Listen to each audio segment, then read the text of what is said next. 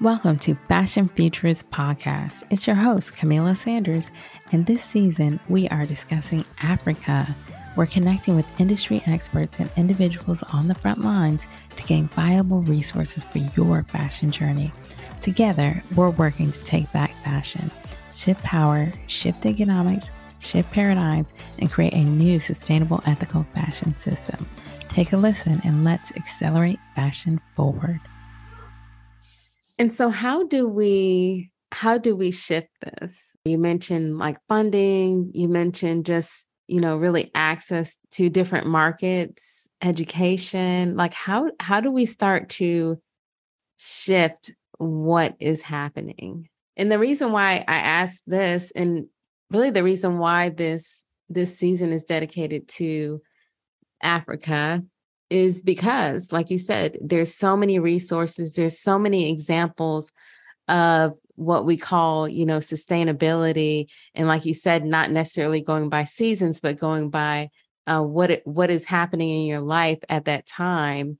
There's so many examples of like luxury and quality clothing in Africa, right? And so I'm like, okay, if we could get back to this, if we could highlight what is happening and use that as an example, like how do we, and I know, a lot of this has been centuries, right? of work and colonialism. How do we start to shift that and move the needle?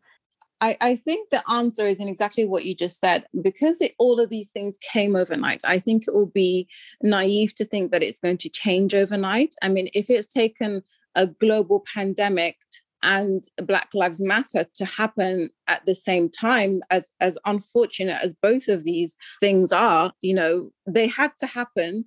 And that happened for a reason, for the world to pay attention, for us all to be sat on our phones, waiting in this pause, for us to realize like, wow, we need to have these conversations. But, it's like, it's been a detox of us having now saying so much. And, you and I, came across each other through Clubhouse, and Clubhouse we wouldn't have had all these conversations if it wasn't for the hardship. So the bad things that happen aren't all bad.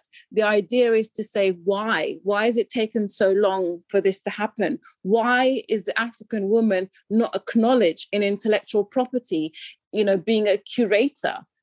This aspect of being a curator now, it happens on art museums to fashion shows to, makeup brands, that everybody's got an artistic director, but the original artistic director is the African woman. And so how do we cause this shift is to center the Black woman. And it's not because I'm talking to my fellow sister now that I say this, but, I talk to in many rooms, and I talk a lot, as you've gathered, but I'm talking to people who don't look anything like me, and they want me to give them the answer. And it's really hard not to be resentful of this conversation being, male and pale and Yale for, decades and decades, but then they want to hire 1 or 2 or 10 people just to tick diversity or inclusion, or if Africa is brought up now in conversations to do with, the way forward, or, the new world, or, it's just like, it's too clinical. It needs to be organic. As much as I would love to believe in, us meeting these goals, I think even the United Nations understand that it's not going to happen by 2030. Why? Because Africa has needed this for decades, and if not centuries. And if we can have a system that is bad, like say, for example, the transatlantic slavery, for lack of a better example, go on for 400 years before, it's corrected, then we can believe that this has been going on for a hell of a long time and we haven't noticed. And so to put a stop clock or a watch on it and say it has to stop by, like, why 2030? Because if we're listening to the global South, it should have happened yesterday. But nobody listens. No, when you look at all these floodings that are happening, if they were happening in Basel or in London or in New York, God forbid, the world would have paid attention. But because they're happening in Sudan, in Ghana, in Pakistan, And people do care. And there are millionaires and billionaires. And, we talked about money and funding, but throwing money at this is going to cause temporary solutions. The real solution is in having conversations with our neighbors and with our communities. For example, I don't listen to any foundation or NGO anymore, partly because I'm cynical about where the funding is coming from, partly because I'm cynical about who owns the data, partly because I know that someone is going to get an award or acknowledgement for doing this. So I'm more interested in the people having the real conversations when no one's looking. And I know that this will go out to your audience, and I'm really proud to be part of your conversation. But to me now, I feel like I'm talking to you, which is why, it was never going to be like half an hour, because this is something that both of us have been wanting to do for a while. But then, when you have a meeting and you put it on Slack, or you have a campaign-driven strategy, and if you have a deadline, you can't have a clinical solution to something that needs a holistic answer. So, I guess it didn't come overnight. It's not going to go away overnight.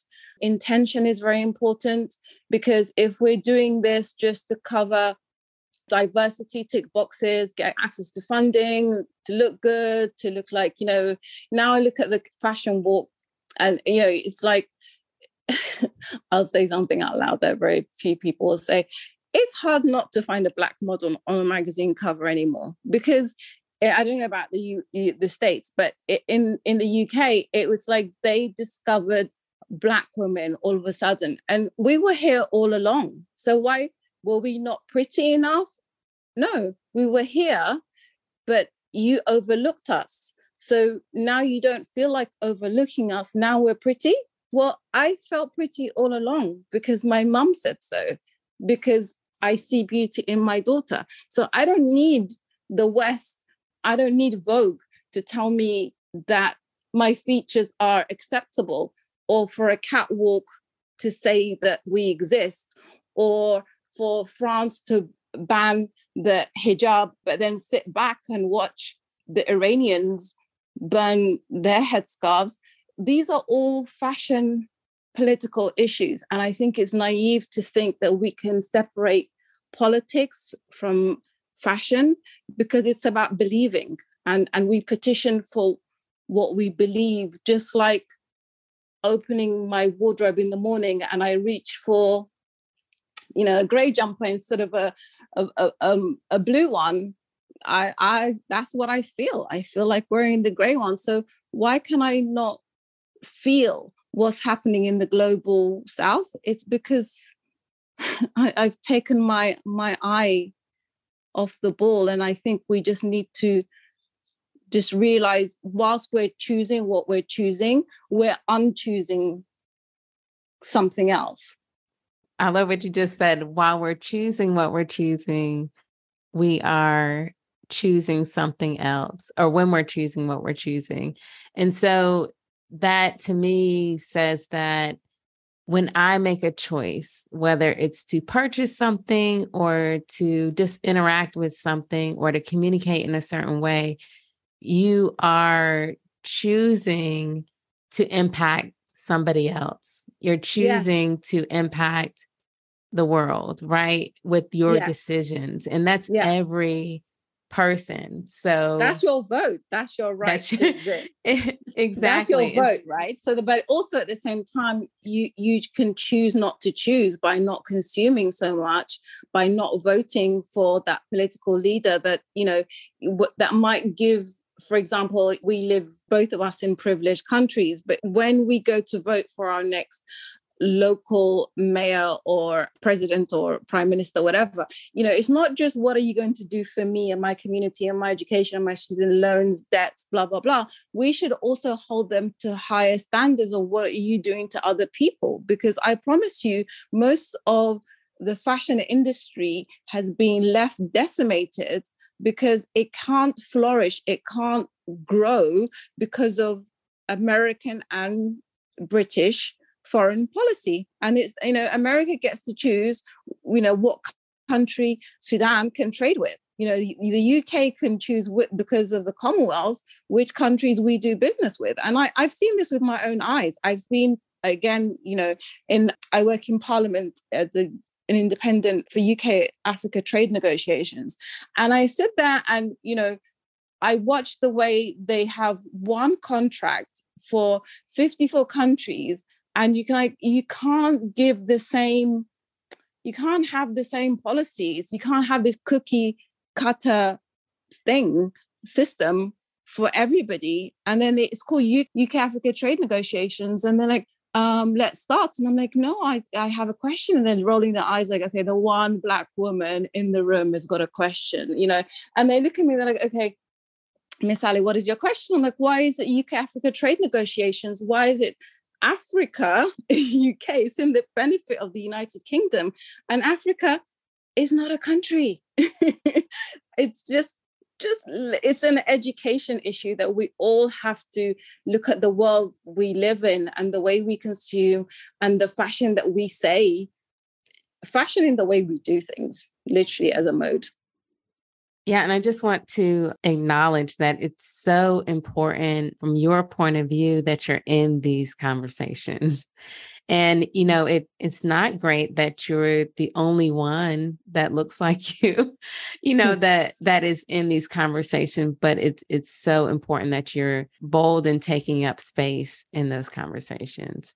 Oh, thank you. But, I'll tell you something unusual is I get mistaken for African American from the way I speak, because to Europe and Africa, the image of the African American woman is this empowered woman of, this notion of speaking up because of the plight of the civil rights movement and all the leaders. We've seen the African American woman take many firsts, from the Serena Williams, the Beyoncés, to Diana Ross, to Dr. Angelo. I could obviously go on and on for 10 hours. But to us, you are that power, you are that ability to take space. And so this notion of the seat at the table, I don't know if you know this or not, but it feels very American to talk like that in the Middle East and Africa, because they think that I got that from, I don't know, watching too much Oprah. It's more acceptable. But before, it felt like it was a pioneering concept to not take, that I'm supposed to not notice that there's nobody else that looks like me. I've sat in meetings with LVMH and they talked about how Jay-Z having a seat at the table is great for them.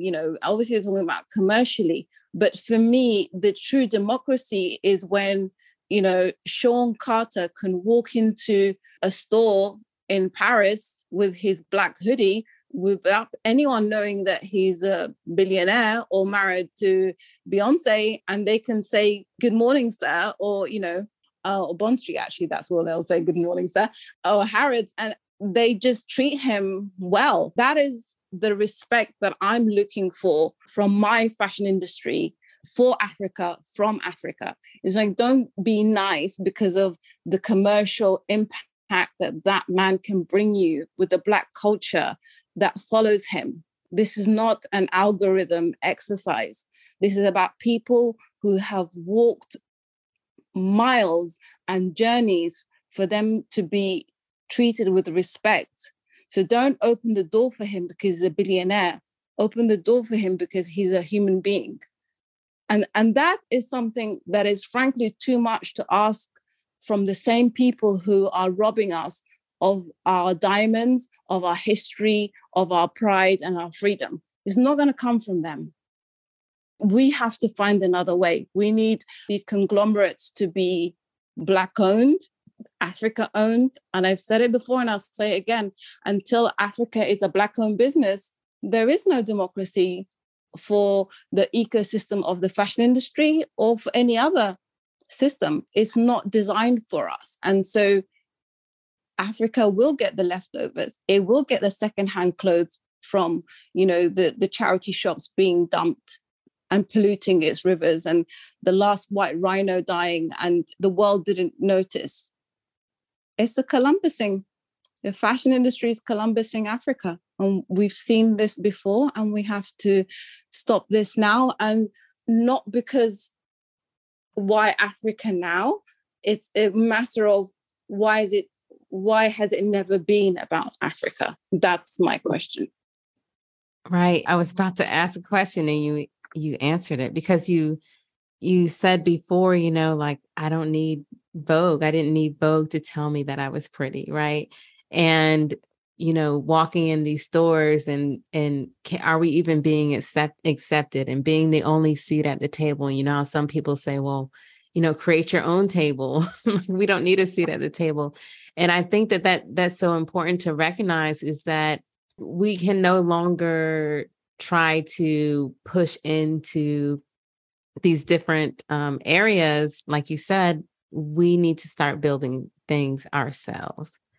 Yeah. But the Europeans will have African Americans think that, I don't know what it is. Maybe that's something we're going to have another conversation about another day. What is it about American culture that thinks that Europeans have this as a secret sauce? Like, they think that, there is something about Europe. And I think that's part of the education system, that the accents or the way things are, that it's, I don't know what it is, but, no one is really explaining enough to America that it can all be done in-house. I think, again, going back to the business model of the example of Kanye and Gap, that someone should have told him that his hoodies, he shouldn't want them to be $20. If Gap sells them for him for $20, then the person making them with this business model is probably being paid 50 cents.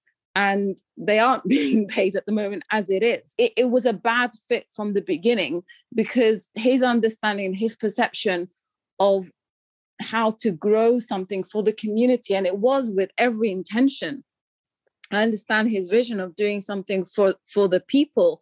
That only comes from when you work with your community. Again, going back to Ubuntu, you can't have something being imported from Southeast Asia and it's selling for $20 or $19. That is impossible. But they took him on and they used the brand that is Kanye West to save a name called Gap that was, frankly, it was dying. They were going down, and he's done a lot for them just by being there.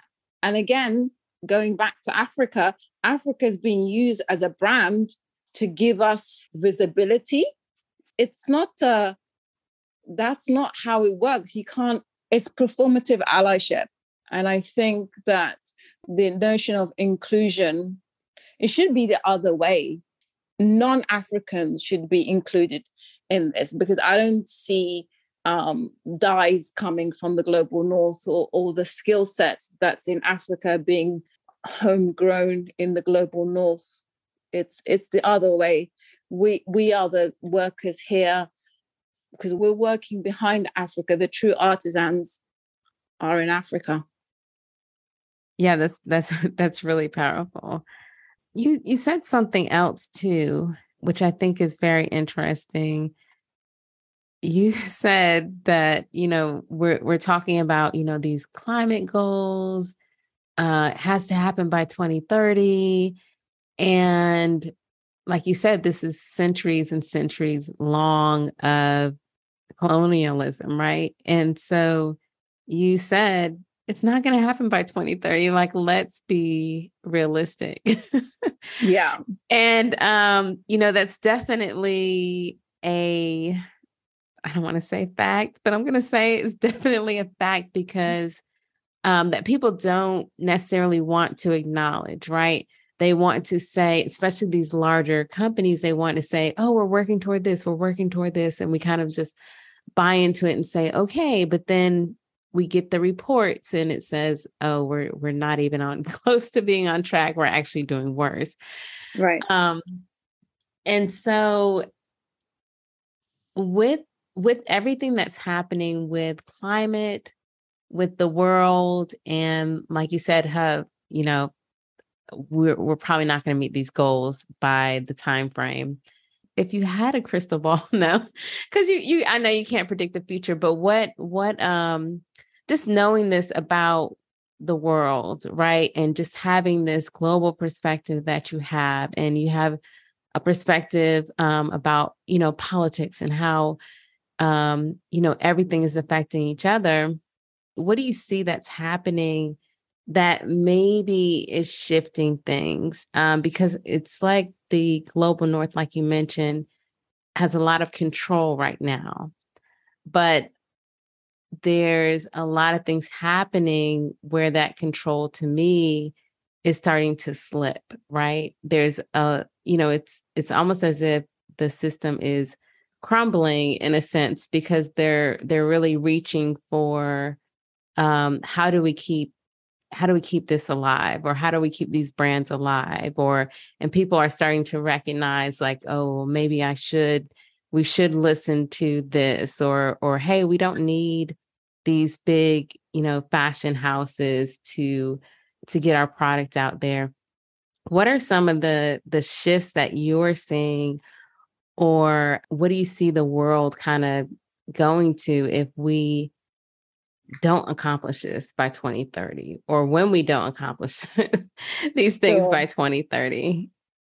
I think the opportunity is in recognizing that thing that I was talking about, is choosing not to choose. I mean, the pandemic taught us to be still, and, you couldn't get your dress in 24-hour, express delivery, or your cappuccino around the corner.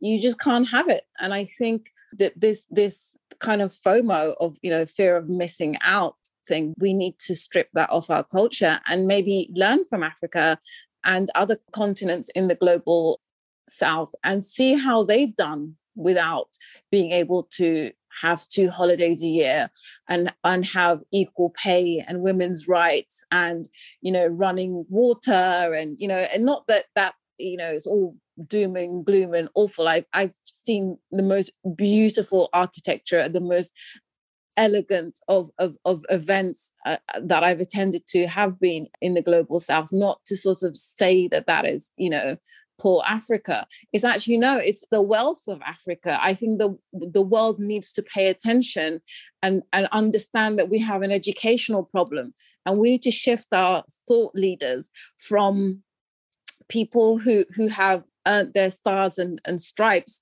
in institutions built on blood money, frankly, and shift it and learn from our elders and our wise men and women. It's in the simplicity, buying less at a very simple level. I've certainly gone through that with the pandemic. I was like, just stop shopping. Like, I just don't need more stuff, and just living lean and realizing that this whole system is of making you feel like you need more and more, and then you need this and you need that, and I need to be at this event, and and so reducing our carbon footprint, reducing the noise, reducing this need to be seen, this notion of a blue tick or a queen's honor or whatever it is that we're needing to feel validated, whether it's an acknowledgement from our neighbors of keeping up with the Joneses or countries competing, bidding for Olympics. We need to stop this thirst for the first. And we have it again, going back to athletics and fashion, the first designer that's done that, the first architect that's built this, the first athlete that's, the fastest man, the fastest woman.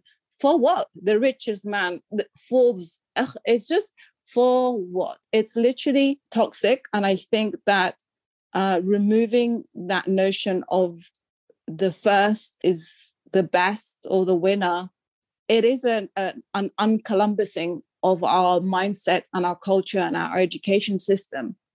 And going to Africa is our teacher, going back to the classroom and learning that, we are in the school of life, of understanding that if I have more of something, it means that somebody else's child has got less. If I have a t-shirt for the price of a cup of coffee, that means someone's daughter is sewing that for me, and she should be at school, or someone's son. And as a mother of 2, I couldn't unsee my really good friend.